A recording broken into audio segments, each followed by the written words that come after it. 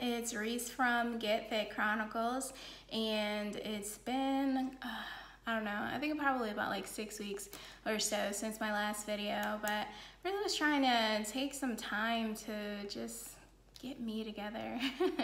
A lot happened in a really short amount of time, and also, I don't know if you guys looked at my video about my dad, and so that was something that came up about May or so as well. So just wanted to take some time, decompress, get some priorities in order. And so I don't know if you guys have ever done this to know that this is really a lot more time consuming than I expected and imagined it to be. I'm pretty sure Britt probably feels the same way, and I know she's definitely had some stuff going on, some exciting things that I guess I will let her let you guys know about whenever she posts her next video. But I wanted to do this video since I haven't done one in so long on the top 10 things that I feel like have been my dieting failure, like have contributed to me just really getting nowhere with dieting, exercising, losing weight, all those things. I guess particularly just trying to bring it all together. I've mentioned like some things in my dieting frustrations video and my dieting distractions video of just kind of some things that I felt like were just getting in the way. So I'm gonna go through a quick top 10 that I jotted down pretty quick because I pretty much know exactly where I've gone wrong for the most part at this point. And in the last 6 weeks, I have had some success. I was having a really hard time, if you guys watched some of my other videos, where I felt like I was just staying at the same number forever, like nothing I was doing was working. I was just up and down within the same probably 5 pounds for like a good 3-4 months or so, maybe even more, I don't know, because of the holidays, you know, things get a little bit blurry too, so but I definitely just felt like I was just not getting anywhere. So the last 6 weeks were better. I lost about 7-8 pounds. I want to say 7 or 8 because technically it was 8, but today it's only 7. And then I also was sick and I got the stomach flu and lost about 5-6 pounds in probably like 3 or 4 days. And so now my body's just like getting back right with just making sure I have the right amount of water in it now. Probably got quite a bit dehydrated over those few days, so I know that that dramatic weight loss was weight. But I'm not obviously gonna get into too much of my stomach flu issues. But so just my top 10 real quick of things that I feel like I've done wrong. Then I'll just add in a few things of like how I tried to change that, and in the last 6 weeks particularly. And they've been good changes. I mean, I've seen success in it. Like I said, losing 8 pounds, like I feel like, you know, I'm seeing people that are like down like -13 and -20 and, you know, like insane numbers and stuff in a month, and I'm a little bit disgruntled. So my little 8 feels a little bit like, but considering where I was and feeling like I was just going nowhere, I will take it. So top 10 things that I feel like if I would have known then, I would say eating too little is one of the big things, and skipping meals. I think that all of the information that's out there talking about, oh, you need to create a calorie deficit or you're not gonna lose weight.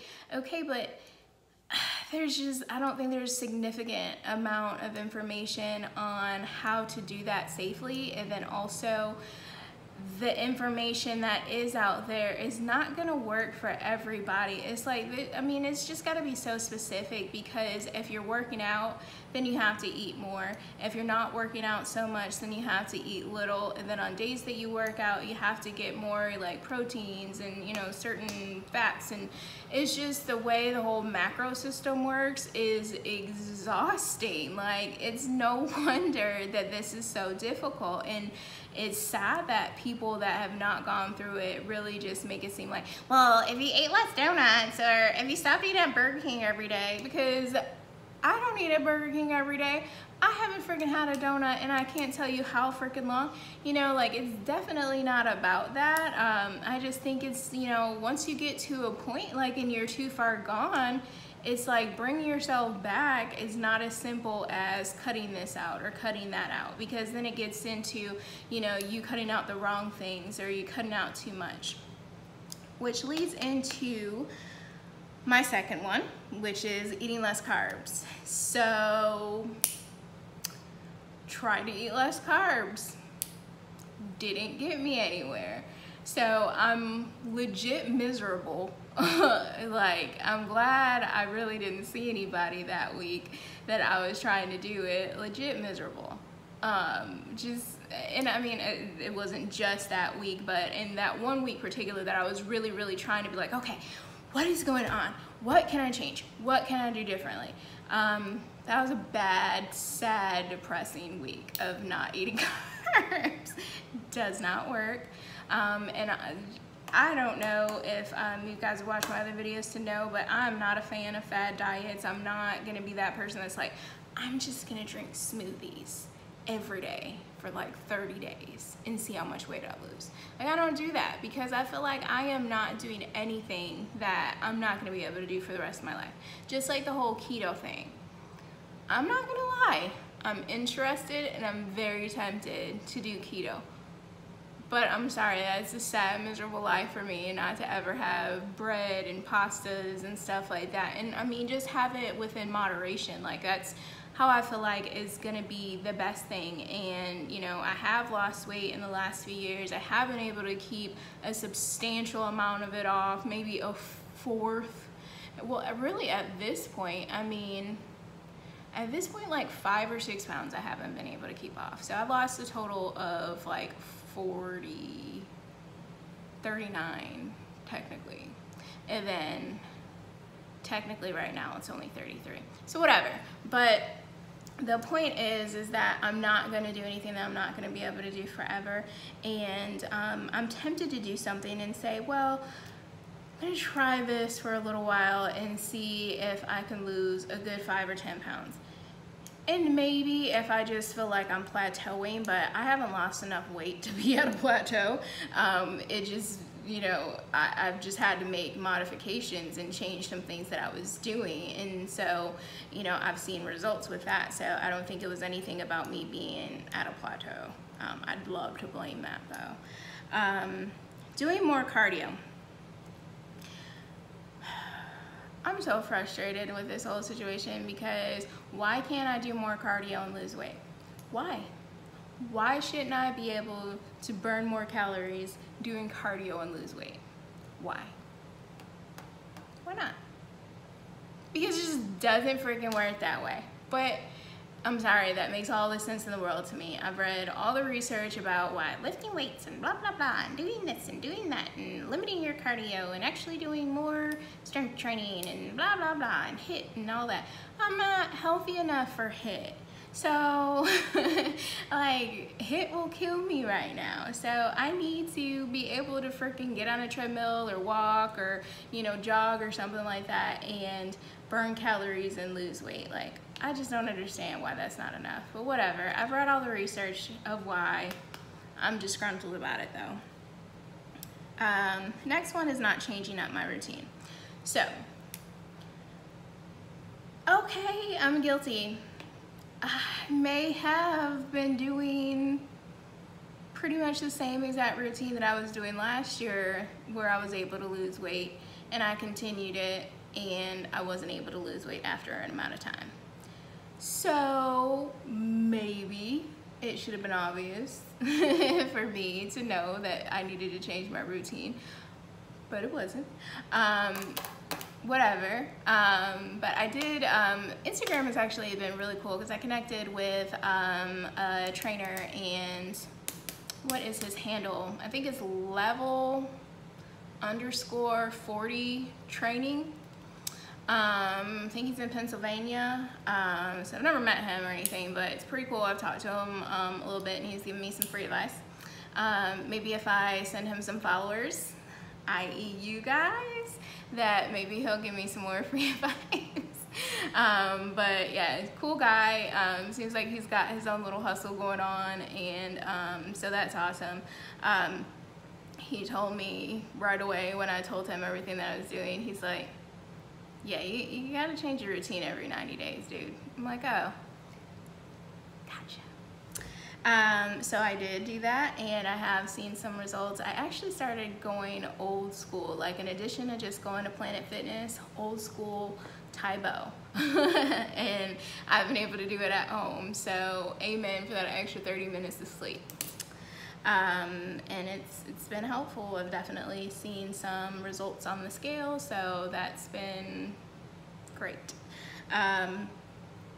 Number 5, trying to not be like Brit and just get all crazy with the count, so I'm glad I wrote it down. Number 5, not getting enough sleep.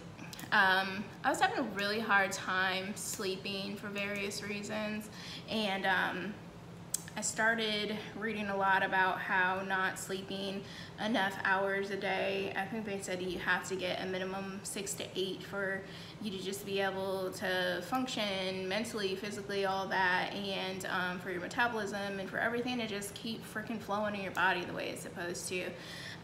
It's just like, it's a lot. So anybody that thinks that losing weight is easy because you're looking over there at the other, side of the grass, I hope that you're taking this a little bit to heart. But anyway, so I started doing melatonin at night. That's been pretty helpful. Sometimes I just hit it big and just go for the Benadryl. That's just knockout, drag out. I'm not even gonna lie. Benadryl is usually my go-to. I was doing the, what is it called? ZzzQuil. And the ZzzQuil, it works great, but sorry, ZzzQuil is expensive. Those little itty bitty, I think they give you like a pack of like 12 tablets for like $8 or something crazy. So Benadryl, $3. Anyway, number 6 is not taking vitamins consistently. I was really having a hard time with not taking my vitamins consistently, so now I got me a routine down, and it's really important just for, not just for me losing weight and things like that and my metabolism and, just keeping vitamins and nutrients going and my immune system, but my hair and nails. So uber important. I definitely see a difference in my skin and in my hair and my nails and all that when I'm on a good vitamin routine. So pro tip. And if you guys are interested in what vitamins I'm taking, ladies, I'll definitely leave that below if that's something you guys want. So someone comment and say, hey. And I actually got these when I was doing, well, I got some of them offline, but also some of them were recommended when I did have a nutritionist way back when. So I just started getting back on that, and also added a few of my own that I just Googled. Number 7 is not limiting my distractions. That was really, really hard. Like I said in my video about my dad, like I'm a secondary caregiver to him, and he's been doing a lot better, by the way, for anybody that cares. He was in the hospital, he got out of the hospital, and he's just been thriving a little bit better, like his memory and stuff like that. We've been having great, I know I'm not gonna cry, we've just been having really great conversations. I started walking with him on Tuesdays and Thursdays usually, and just spending time with him, and the benefit for him, of course, is for him to be just moving around more and stuff like that. He's had a lot of muscle weakness, and so it's been really therapeutic, I think, for both of us. So I'm very, very grateful and blessed for the time I've had. But it's really, really hard to manage everything. But I had to get myself in a better routine. at managing everything that I had to do, because I feel like everything is important. You know, like me time is important, my health is important, my dad is important, you know, my mom, my family, you know, and just being able to be around for them. Even my nieces and nephews that, you know, I parent from time to time for the weekends. So I really just had to take the time to just get a good routine and a good schedule down, and that's been helpful. And I feel good. Like, I feel like I've put in time for everything I needed to do, you know, as well as, you know, of course, my prayer time and just spending time learning more about God and things like that as well. So I feel like I'm in a better place, so it's good. Anyway, enough email. Number 8 is letting myself get discouraged. Pretty sure everybody can relate to this for one reason or another, not just related to weight, but when things just are not working out, it's like you just give up, and you just feel like, you know, trying is just, you know, not worth it. Like, what's the point of trying to keep pushing through something, trying to keep forcing something? So I've really just probably over the last 6 weeks in particular, because I have birthday goals, I was about 7 pounds shy of my goal of what I want to lose by my birthday, but it is what it is. You know, this is a whole new fresh year. My birthday was 7/7, but it's all good. So I just feel like not letting myself get so discouraged was really just a big deal for me, to learn to accept setbacks and know that, okay, things didn't work out the way I wanted them to be, but if I give up, I'm gonna be back where I was before, and I don't want to be back where I was before. So that was really something important for me to learn. I just had to dig deep for something that sounds real simple to other people. Had to dig deep for. Number 8 is cheat days versus cheat meals. I think that's pretty much self-explanatory, that cheat days, if you're gonna gain back 2 pounds that you lost that week because you had a cheat day instead of just one cheat meal that you could work out and incorporate, had to learn that the hard way. I mean, like I said, I think that's pretty self-explanatory. I mean, having a whole cheat day is bananas. So cheat meal once a week, it's been going good. Last but not least is not logging my meals. When you are not keeping track of your meals, which I think I've said in the past that I use MyFitnessPal. It's been the best for me. I've used some other ones. There's Lose It, and then there's also whatever, I don't remember that other one. This is a problem in one of my other videos. I don't remember all of them, but I'm using MyFitnessPal right now. It works good. So if you're on MyFitnessPal and you want to connect with me, let me know and I'll give you my handle. I think transparency and letting other people see what I'm doing would probably be helpful to me. So if you definitely need a buddy on there, I'm more than willing. So not logging my meals, I mean, if you just do not know what the heck you're doing, you're just out there just eating. Like, even if you're eating good stuff, like, it just does not matter, because if you're not eating enough or you're eating too much, you just don't know until, you know, so much time passes and then you haven't gotten anywhere. So, I mean, it's time consuming and it sucks, but I mean, it really is, it's so necessary. And even in this week of me being sick and me not logging anything, I'm like, I just don't know. And like I said, that extra freaking pound came on. I was expecting to kind of go back to where I was after being sick, but I mean, I literally could not hold much down. And so I had to have, you know, rice and bananas and ginger ale, So all those things were like high sugar and high carbs, but those are the only things that I could eat, that whole brat diet. And I tried to go against it. I'm like, I'm gonna eat a salad and it's gonna be okay because I'm gonna pray about it. And God did not answer my prayer about being able to keep that salad down. So whatever. I had to do that brat diet, which is bread, rice, apples, toast. I don't know. But those are the things that I had to do. Bread.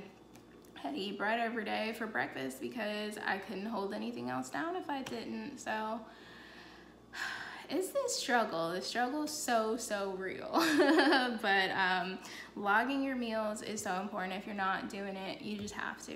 You're just, I mean, unless you're just one of the lucky few that can eyeball everything correctly and keep track in your head, which I feel like is more time consuming because I'm eating the same food. So when I go in the app, everything's there. I'm just, you know, basically selecting it. So it takes less time for me to select it and then add it up myself, or than for me to add it up myself. So I'm selecting it, it's adding it up automatically. So I think it's so much easier. To each his own, of course. But so I let this video get past 20 minutes and I've already been scolded by people who have been like, your videos are too long, blah. But I had a lot to say and it's been a minute, so I feel like y'all can take out 20 minutes. Clean up your house. It's the weekend. Clean up your house while you're listening to me. I mean, do something, you know, else. That's what I do. Just listening to music, cleaning my house, or doing whatever. So listen to me, clean your house, get the laundry done. I hate laundry. But anyway, if you guys have any questions about any of the things that I said, definitely comment below and let me know if this was helpful at all, or you want some more feedback on any of the things that I said. Let me know. Also, the video would be insanely long if I told you guys everything that I changed to lose and to just kind of pick back up with my weight loss. So if you guys want any other info on some of the other things I was doing to lose weight the last 6 weeks, let me know. If you haven't subscribed already, please do. I promise. Okay, I promised in my last video too, but this is my for real promise that I'm gonna start posting more videos. I'm going to definitely do one on my smoothies. Because I got down-packed, simple, easy smoothie recipe. Hands down, so simple.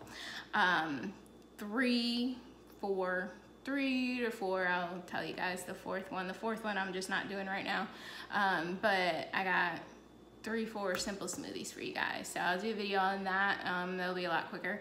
Also, I'm going to do a video on some of the things that I've done to meal prep and just some of the simple meals that I've been doing for breakfast and lunch and stuff like that. Like I said, I work from home, so I've been cooking a lot more, which is good. But thank you guys for watching this video. Please subscribe, give me a thumbs up, and we will talk to you later.